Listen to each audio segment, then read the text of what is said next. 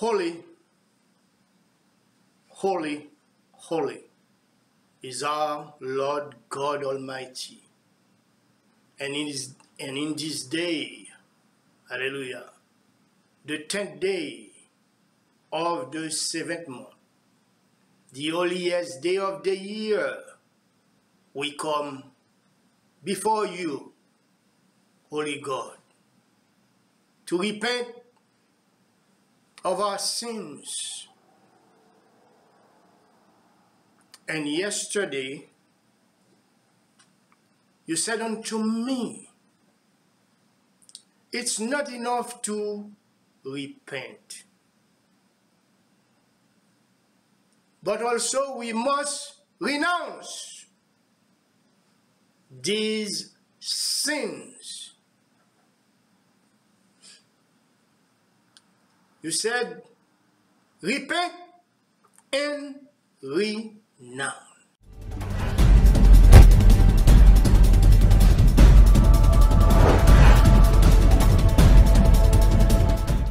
And Holy Father, today, we are obeying your commands.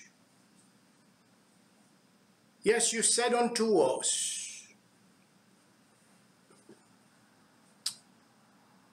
in the 10th day, to repent.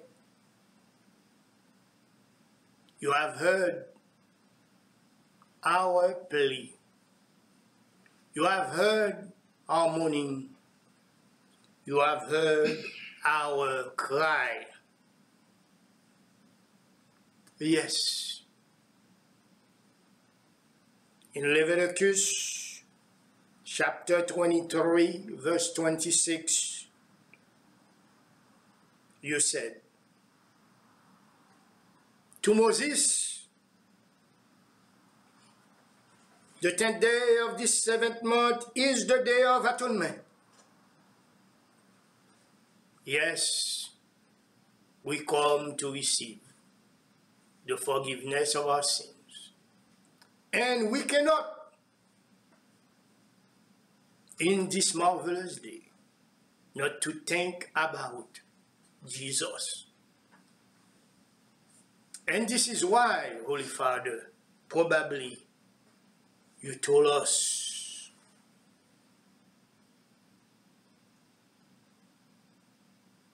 to cry. Because Jesus had suffered for us. And it is not right. It is not righteousness for us to continue in sinning, in asking for repentance for the same thing. It's like we become like the torturer of Jesus once again. Yes, this is why you said, hold the sacred assembly. And we consider this assembly sacred before you. We have denied ourselves and we have presented our offering unto you. And the only offering you are pleased with is a contrite heart. A heart that is tender because of the understanding of the lesson that we have received to our trial, to our failing. And we understand what you said here in verse 29. Anyone who does not deny himself on that day must be cut off. And as I was meditating, I said, do you know, God, how many Christians How many Christians that are out there in that marvelous day sinning before you, they have not denied their flesh. And I say a prayer on their behalf, so they may come like us to the knowledge of this truth and take advantage of this marvelous day, a day of pardon, so they may receive the pardon that you are offering this day. In verse 31, you said, "This is to be a lasting ordinance for the generations to come." That means until Jesus is back again on earth, we must continue.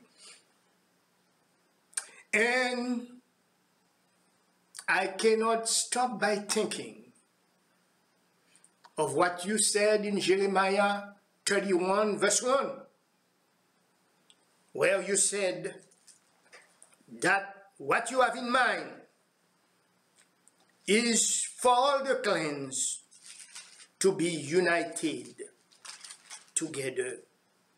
At that time declares the Lord, I will be the God of all the clans of Israel, and they will be my people. Today we join our hearts to all the 12 tribes of Israel, and we say, "O God, you are our God. There is no God like you. You are sovereign. And we will renounce the sins that are so easily beset us.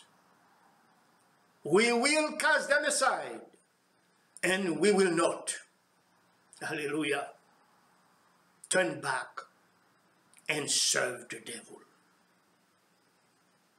And I remember when I was writing the book, Before the Throne, a marvelous prayer of renunciation. Chapter 34. For those who have not this book, you can support this ministry by going on Amazon and get the ebook. It's not for a lot of money, $9.99. That will be an offering to the ministry, in which you inspire me, hallelujah, to renounce sins. And a lot of people doesn't understand this book, how this book is there. This is the shaping up of the praying apostle of who I am. This is the book, hallelujah, while I was reading it, and Jesus said to me, "You are the praying apostle." I said, I never heard something like that. I heard apostle. But he said, "You are the praying apostle." And I devoted since then a life of prayer unto my God. Not only praying for the sake of praying, but a prayer that will be able to help and deliver other people. I was in my own deliverance, and the Lord used me to deliver others. In chapter 34, like I said, there is a prayer of renouncing. That's mean the things that you used to do, you said, they are now foreign to me. I will not do them again. And you were able, and I know, God, you had your people in mind, because you said, yes, in that book, put this, put that also. I said, yeah. And I said, thank you. And it's so fitting as we are repenting to say to God, I'm going to do my best not to do this again. I will give you the respect due to you. Like Ephraim said, after I strayed, I repented. I beat my breast, saying, God, you can trust me now. I get it. And imagine we are in the month of wisdom, in the month of peace. How can we obtain wisdom if we continue to be dumb and sinning before Him and do the things that will cause trouble in our lives? How can we receive peace when we continue to do the same things again and again? This day, for those who are listening to me, the Lord is saying, return. This is the day of repentance. This is the day of atonement. Yom Kippur is here. Like the Lord said, do not repent only, but renounce these things. And I'm going to share with you this prayer to close this message, where under the inspiration of Jesus Christ, the sinless one, I would. And I want you at home, if you have this book, read it for yourself. And the way I wrote it, it's like you can say and repeat these things. Yes, I said, my Father in heaven, hallowed be your name. Your kingdom come, your will be done, on earth as it is in heaven. Give me today the power to renounce. Yes, the power to renounce these things and not doing them again. And I said, I renounce the spirit of Antichrist. Yes, when you reject Jesus, you're done. You must renounce the spirit of Antichrist. And I said, I have not renounced the covenant of blood, and have not defiled your name. Yes. After repentance, now you are cleansed. You said you believe in the blood. You believe in the covenant of the blood. You believe in Jesus. And I said, I renounce all sin. I have not concealed my sins, but I have confessed them. Bless me with your mercy. And I said, today I turn from idols and renounce all detestable things. Yes, you may say, I don't have an idol. Yes, you have. The things that you do before you pray. You must say that to God. And I said, I bind and renounce all spirits of pride. Yes, I was full of pride, people. At that time, I have money in the bank. I was haughty. You can smell this haughtiness from afar. I said, I bind and renounce all spirits of pride, haughtiness, disobedience, vanity, and arrogance. Yes, I was. Identify with me. Stop lying to yourself. I said, I renounce from doing what is wrong and will do what is right. The Lord wants to hear that today. I renounce all divination, witchcraft, and sorcery. I renounce all secret and shameful ways. I will not use deception, nor do I will distort the word of God. You have to make a decision. Amen and amen. And I said, on the contrary, I will set forth the truth plainly. Yes, I saw myself as a preacher. And I said, I will preach your word truthfully to your people. Yes, saying that your life is a gospel.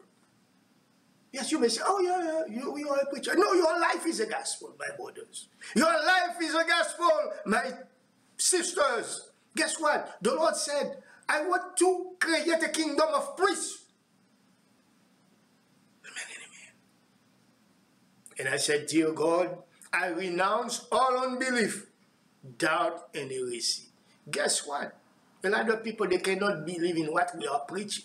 They said, you think you are a Jew? No. We come to unite with our brothers, the 12 tribes of Israel, not only with the tribe of Judah, with all of them, because Abraham is our father. Because when you say you are a Christian, you are Abraham's seed. And I said, my conscience, O Lord, shall be clean in your sight. I will remain true to your name. And the Lord said, I tested you. You have remained true to my name, despite your trial and your suffering. And at that time, I said, I will never renounce my faith in you. What you can do for me. What you can do for me. Yes. You have to make a covenant. This is a time of covenant. This is the time to set the stage for your future with God. And I said, and when I was reading this morning, I said, yes, so true. And I said, I shall be this beacon of light for others. Yes, God wants us. And Jesus said, you are the light of the world. I renounce all jealousy, envy, and covetousness. I renounce and cast out all spirits of resentment, bitterness, anger, and revenge. Yes. People that are against you are persecuting you. They want to deprive you and destroy you. They want to kill you. How are you going to continue in serving God without renouncing and said, no anger here, no resentment here, no bitterness here, despite what they have done unto me. This is why Jesus is seated at the right hand of God, because he was able to love despite the suffering. I renounce all immoral relationships, impurity, lust, perversion, and uncleanness. Yes, you cannot be clean if you are in uncleanness. You cannot be pure if you attract impurity. You have crazy relationships that you know that are immoral. I bind and renounce all spirit of addictions to drugs and alcohol. And then the Lord inspired me, said, to say, I annul and renounce all ungodly oaths, covenants, vows, and marriages made by myself or my ancestors to idol, false religions, demons, and ungodly organizations. Yes, especially, I'm from Haiti. You know those vows, those things that, while you were a kid, your parent take you somewhere and you find out this is against God. Amen and amen. You have to renounce and annul these things so they are not in your life anymore. I renounce all self-rejection, self-will, and self-abasement.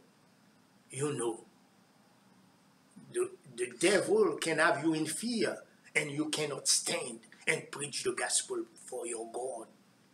Because you are saying, I'm not good enough. Oh boy, I have a crooked legs here, and this and that. They're going to see that I'm short, that I'm not tall. No. You have to. This is the devil giving you a way to reject yourself and reject the call. I'm not good enough for the call. I renounce all pride, vanity, and haughtiness. I renounce and break any covenants with false gods and demon through witchcraft. Yes, bad spirit come in during the night and tell you crazy things. You have to renounce them on the spot. I renounce and command all demons that claim any legal rights to my life through covenants to depart now. Yes. Yes, to say. Yeah. Depart now, because I renounce you in Jesus' name. I renounce and annul all blood covenants with hell and death by my ancestors. Yes, you don't know where you come from. And especially they were not too educated. This is what they were doing. You have to take a stand. I was taking a stand. You can repeat this prayer. I renounce and rebuke all negative words ever spoken by my ancestors that would affect my life and my generation. Yes, there are certain things they pronounce. Like they said, oh, we never been rich over here and we will never be rich. It's whoa, I want to be rich. You have to make sure you say no to these things because you don't know what they were saying. They were saying amen to. I renounce and cast out any family ties with demon in my bloodline. Yes, you have to say that. Otherwise, they will stay there, and then you see, I'm seeing him. I don't know when I do that. I renounce all hereditary sicknesses and diseases. You have to renounce. I embrace the covenant of the blood of Jesus, and therefore renounce all prior ungodly covenants, oaths, and vows. I am free from all ungodly covenants. My brothers, my sisters, read this prayer for yourself. Chapter 34, before the throne. And the Lord will deliver you. As you pray this prayer, think about your deliverance. Claim your deliverance. This is the holiest day of the year, 5778. The Lord seated on his throne and saying unto you, welcome, my son, welcome, my daughter, and receive the forgiveness of your sin. I say these things in Jesus' name. Amen.